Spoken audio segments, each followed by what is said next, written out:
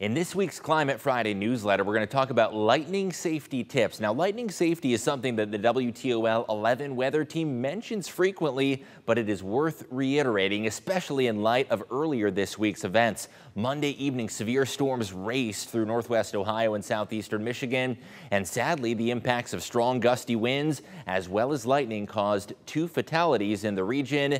And in this edition of Climate Friday, we'll break down lightning safety and tips that you and your family can use to stay safe and informed during thunderstorms. First of all, how common are lightning deaths? Well, about 10% of lightning strikes are fatal, and even those which are not can be very detrimental and cause long-term health ramifications for the rest of your life. In the United States, in a typical year, lightning causes 43 deaths, and that is on average. Some years are much higher than that, other years lower, depending on the propensity and frequency of thunderstorms. Of course, many of those occur in areas you'd suspect down in the Gulf Coast, as well as in the high plains where thunderstorms are more common. That being said, the Midwest still sees its fair share of severe thunderstorms, and even non-severe thunderstorms.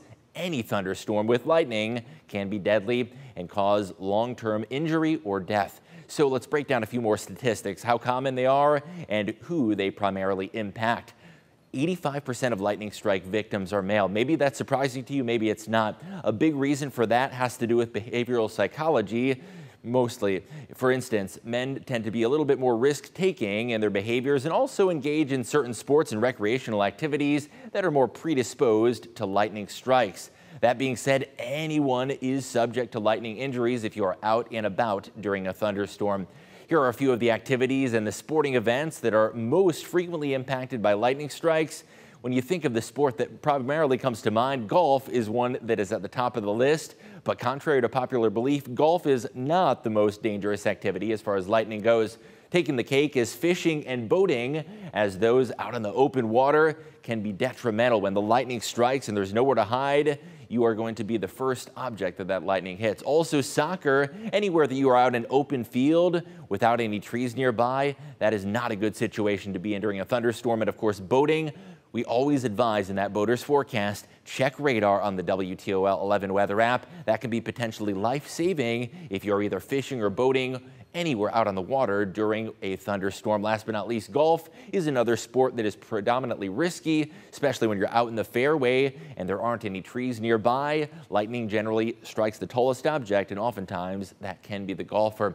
Here are a few work-related, lightning-related risks that we often think about, not just in terms of recreation, but also in terms of what your job is. Construction workers who are out in the open are at high risk, so we advise construction workers also check radar on the weather app. Farmers who are out in the farm fields, that can be dangerous as well, although most of the local farmers, of course, are very privy to the latest weather information. Tourism and fishing, anything that is out on the water, those areas can be the most dangerous during thunderstorms. So a few more lightning safety tips. I'm going to step off screen to show you a few tips to stay safe and possibly save your life during a thunderstorm. The first question you need to ask yourself is, can you hear thunder?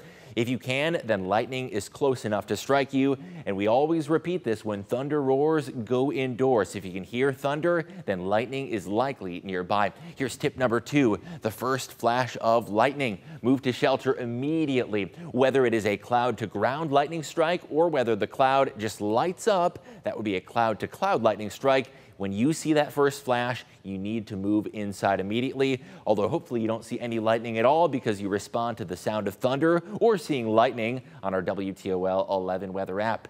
A few more tips for thunderstorms. Front porch viewing. Perhaps you are someone who finds the weather fascinating and you find it beautiful and love watching it. Well, porches and windows offer minimal protection from thunderstorms, and it is recommended that you get away from doors and windows.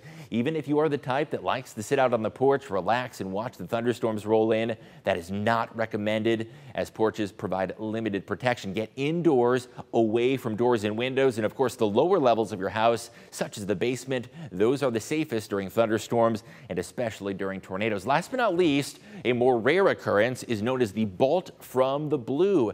Occasionally, lightning will strike outside of the realm of a thunderstorm. So you may see rain on radar, and the actual lightning strike is not going to be immediately in the vicinity of the thunderstorm. That's a little less common, but it is something we want to alert you about. Wait 30 minutes until the last strike or rumble of thunder for the all clear. If you do hear the bolt from the blue, once again, get indoors. And it stays to be weather alert. That will pay off, especially if you stay tuned to the forecast to avoid it altogether.